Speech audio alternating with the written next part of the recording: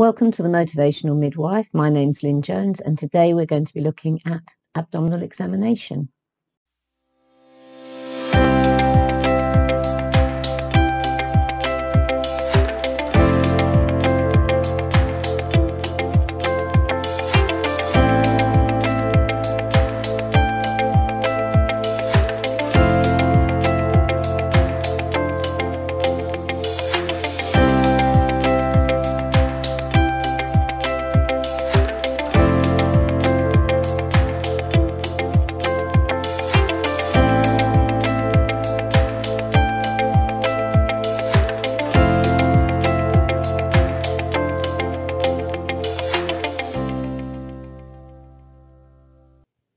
Right, so let's look at abdominal examination, and as always we'll start with why. So it's generally used to assess fetal growth and highlight deviations from norm. So is that baby growing as we would expect it to be growing, and do we need to refer? It's also used to determine fetal position, engagement, later in the pregnancy and certainly in labour, and we need to assess the position in order that we can auscultate the fetal heart appropriately. And when do we undertake it? Well, certainly measuring, we don't generally, in line with current NICE guidance, we don't usually undertake before 24 weeks, and latterly in the pregnancy we're looking at determining the fetal presentation and position. Any admission to hospital as part of your holistic assessment of the woman, in labour, prior to auscultation, prior to a vaginal examination, because remember that your vaginal examination really is determining and confirming your abdominal findings, prior to any invasive procedures such as amniocentesis, and also prior to external cephalic version, so turning the baby from a breech to a head down position. And that's because it may well have already turned itself. And you, although you're, as a midwife, are not going to be undertaking those procedures, you may well be supporting the women who are having those procedures. So we need to gain consent, as always, and in these instances it's usually verbal or implied. We need to explain why we want to undertake that abdominal examination, and be mindful of maintaining dignity and privacy, and that different cultures may have maybe less happy about exposing bare flesh in areas outside their home. So just be mindful that you have that sheets and things that you can maintain their dignity and privacy, and only expose what you need to expose to undertake the examination. So abdominal examination, we all get very hung up on it being abdominal palpation, but it is much more than just palpation. And there are 4 parts to the abdominal examination. And a student I taught many years ago coined the acronym IPAD, which is quite a good way of remembering it. So there's the inspection part, the palpation part, auscultation of the fetal heart, and then documentation of your findings, but also discussion of your findings with the woman. So looking at inspection first, you're looking at the size and shape of the abdomen. Is it roughly where you would expect it to be for the number of weeks pregnant she is? Is there any skin changes there? I mean, historically, we used to, in terms of shape and size, we used to actually use landmarks on the abdomen to determine roughly where we would expect that baby to be at any given point, or the uterus to be at any given point during the pregnancy. So pre-12 weeks it would still be behind the symphysis pubis, you wouldn't be able to palpate it at all. By about 24 weeks it was roughly umbilicus, and by about 36 weeks it would be about around the xivisternum. Not a hugely accurate way of determining fetal growth at all, because women vary quite widely in shape and size. And it's been superseded now by symphysis fundal height measurements. But it's still useful to know those landmarks, and it gives you a rough ballpark figure. With the skin changes, you're expecting changes to the skin during pregnancy, particularly pigmentation changes, and you will often see the linea nigra, which you can see in that bottom picture. It's much more apparent on darker skins than paler skins, and your striae on their stretch marks. When they first appear, they're very red, they're very angry looking, and they can be quite distressing for some women as well. They're never ever going to go away. You're going to have to reassure the women that they will fade and become quite silvery, but they're never going to disappear, no matter what lovely lotions and potions that are on the market report to be able to achieve. And later in pregnancy, you may see fetal movements. It's also useful to look at the abdomen and see, is there any evidence of previous surgery? So has she had a previous cesarean section? Is there appendicectomy scars? Scars that can be missed quite easily are a small scar around about the umbilicus and then just above the symphysis pubis, and that would indicate that she's had some sort of laparoscopic surgery. So it's worth investigating what that is, because it could have implications for labour. So moving on to palpation, okay, which is where most people get really hung up about and consider the examination really to be all about palpation. And palpation does glean a lot of information, but it's not the only part of the examination.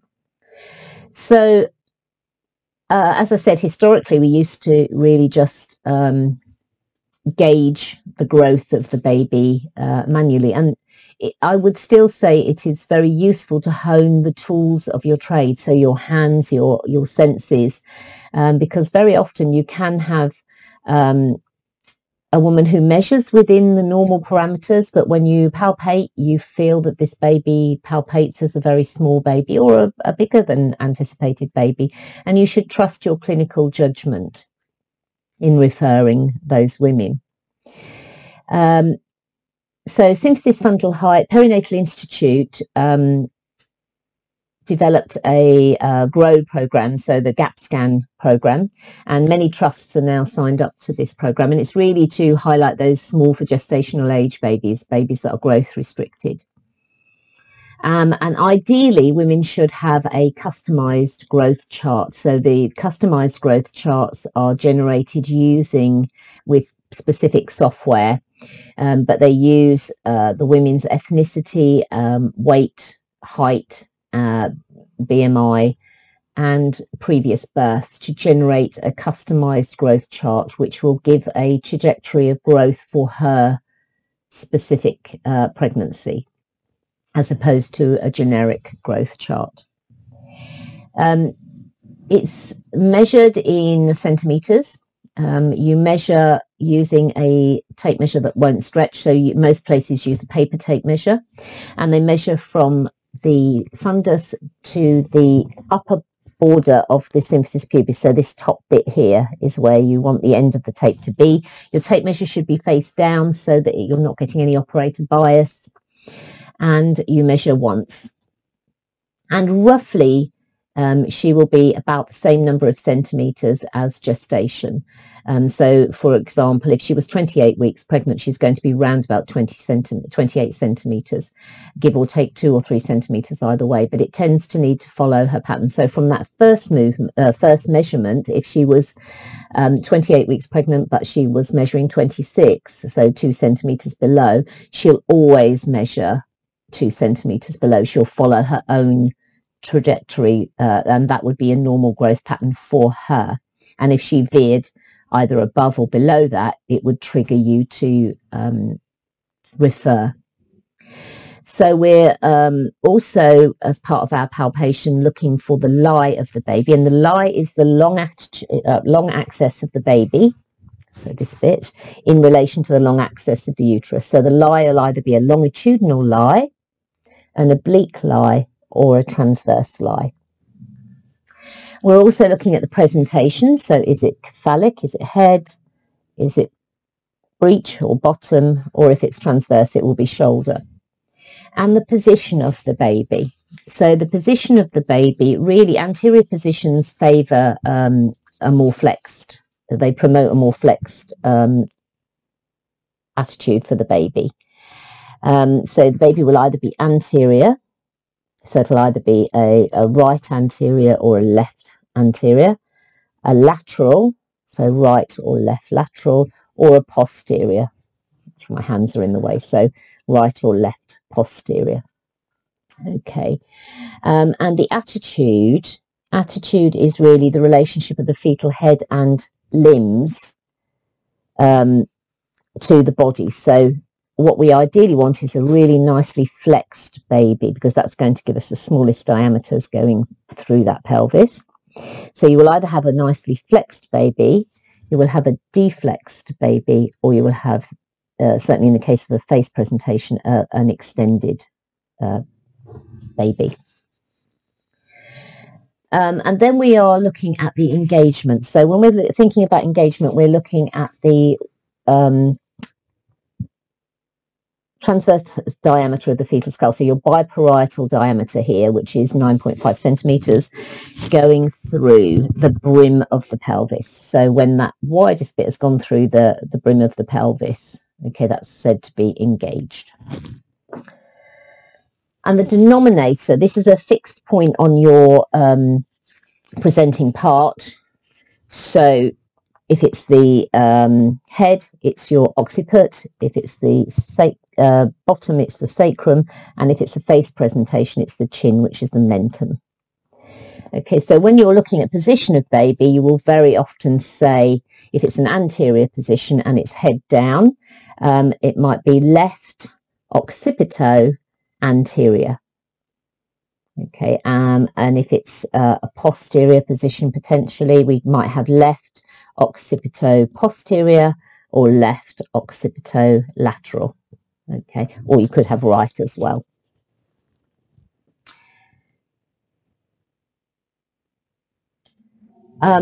In determining palpation as well, when we're palpating, that's further split into 3 elements. You've got your fundal palpation, where you're locating the fundus; lateral palpation, so where you're actually determining which side the fetal back is on; and then your pelvic palpation, where you're determining the presenting part and the position and engagement.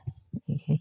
There is, and historically we've kind of done it in that order, although there is a school of thought that suggests that the abdominal muscles, once you start touching them, become a little bit more tense, which can make pelvic palpation a little bit more difficult.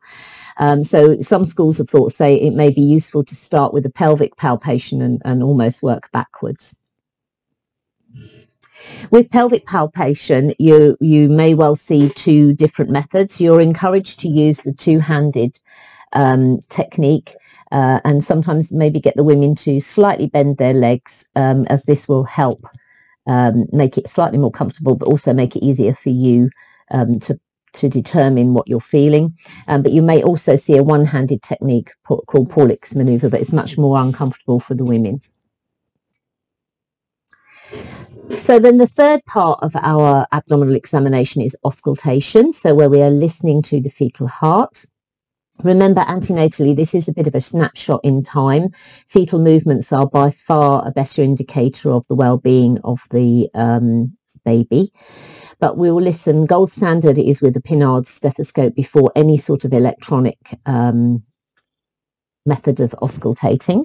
And so your Pinard stethoscope, you would auscultate once you've located the fetal back. Ideally, you're going to locate your Pinards over that fetal back and auscultate. If it's a direct posterior position, then very often you're hearing it more centrally and more towards the sort of umbilicus. You're often hearing it there, and if it's breech, it's often around the umbilical area that you're hearing it as well.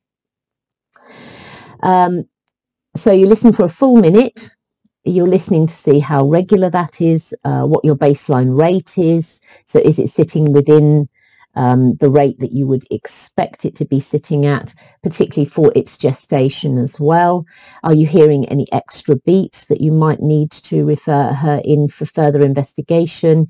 Is there evidence of accelerations or decelerations, more concerningly?